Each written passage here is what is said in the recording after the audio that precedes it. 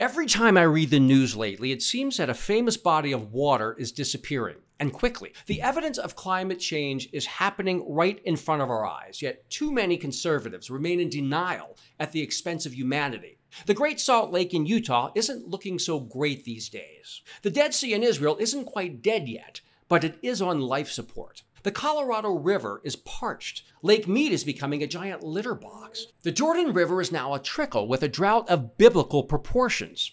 The Rio Grande in Texas and the Rhine River in Germany are also drying up.